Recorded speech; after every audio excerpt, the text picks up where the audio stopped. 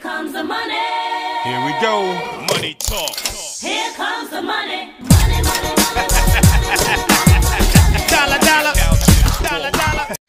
So I was pretty hesitant on actually making this reaction in the first place, and the main reason is I don't know if I'm going to see this movie. I'm very certain it'll be R-rated, but I'm seeing it too, and I already... Frick the blinds. I saw John Wick Chapter 3 earlier this year. I loved it, one of the best movies of the year, and I'm going to see Chapter 2 this weekend. Sorry I haven't gotten to it yet. It keeps getting delayed because my dad's busy, but I'll finally see it, hopefully this weekend. Hopefully, I'm not guaranteeing it. But I don't see many R-rated films. I will see a lot more in the fall season, hopefully, and including Knives Out. So I think I'll see Knives Out. I really hope I do. I will try my best to get to the theater and see this movie, because I can probably watch more than 50% of the R-rated films out there. I just haven't seen a lot of them because I have to get my dad to watch them, and he's a busy person. So, I'm going to react to this trailer. I don't know what I'm going to get. I don't know if I'll even review the movie, but just saying, if I don't end up reviewing the movie, that's because I didn't get to see it. But I hopefully will review the movie, because from the first trailer and from all the reviews at TIFF, this is probably my third or fourth most anticipated of the year. 21 Bridges also looks cool, but oh boy, I can't wait for this movie. But let's watch this trailer finally. This trailer is totally gonna make me really wish I was at TIFF. I want to go to TIFF. I probably won't go for a while, but it's in Toronto, and it's during school, so I can't go to... Let's react to this trailer. How about that? Sorry, the camera angle did change a bit, but let's watch this trailer, finally. Okay, ready, and go. I think you have something you want to tell me.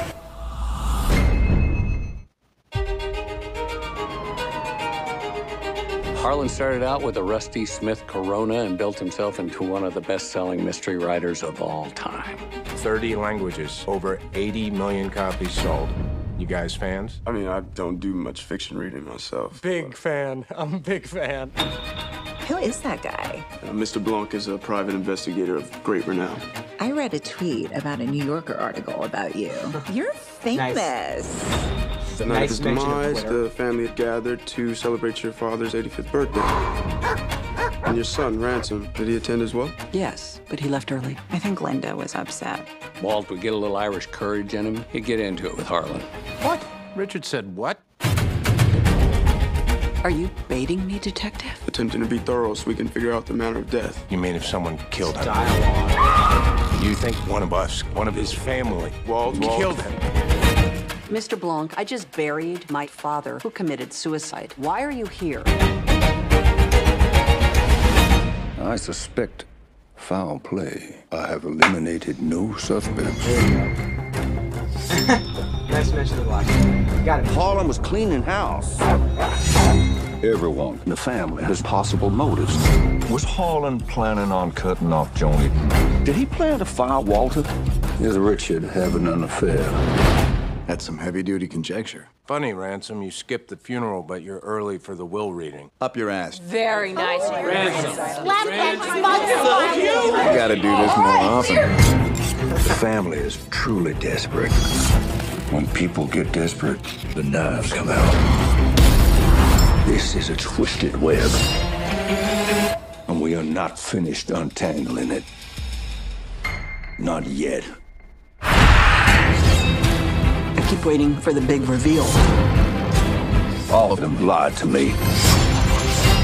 There is one guilty party behind it all. You know something. Spill it. Oh my God. Tell me what happened to my grandfather. I think you have something you want to tell me.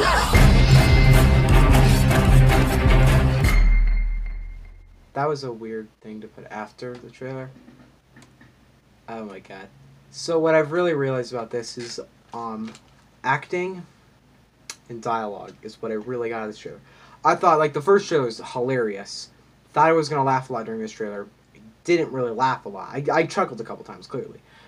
But my favorite part about that trailer, like, all the dialogue is so well written. All of the, like, the fast pace. There's so much to that trailer that just makes this easily one of my most anticipated movies of the rest of the year. And it shows the direction Rian Johnson kind of took The Last Jedi, because The Last Jedi, like everybody knows, didn't get the most well-received reception from fans. I just like the direction he went, just like full-on comedy, and obviously he's gonna reference Last Jedi. I think somebody at TIFF said that he does reference it, and I'm happy about that because that's funny. Like, any other direction a director would go is they'd be like, oh, I'm going to try and change it, but this is kind of like more like, I'm still going to have fun with directing. This is way different than Looper or The Last Jedi, clearly. And the acting is all good. The dialogue all looks sharp. Hope I'll see it. Sharp, no pun intended there. This is easily one of my most anticipated movies of the rest of the year. I can't wait. It looks funny, hilarious. I'm really excited for this. I hope I'll see it. I'm still not guaranteeing a review, but there's a good chance you'll get a review. And yeah, this looks freaking great.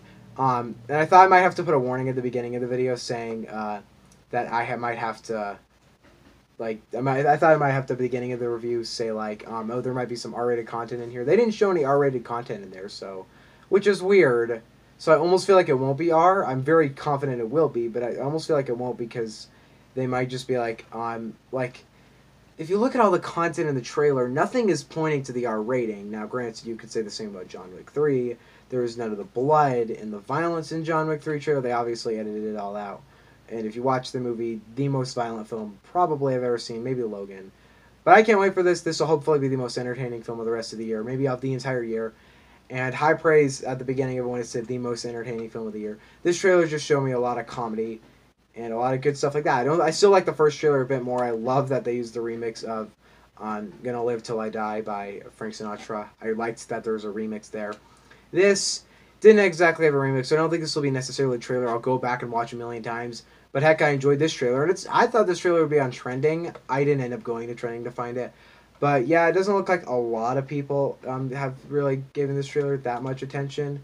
But I enjoyed the trailer, so hey, you know, what's the matter with that? Thank you guys for watching. I accidentally, now it's playing. Alright, thank you guys for watching. See you guys next time. And bye. I don't know what the next video will be. Probably a review of Ad Astra or It 2. So bye.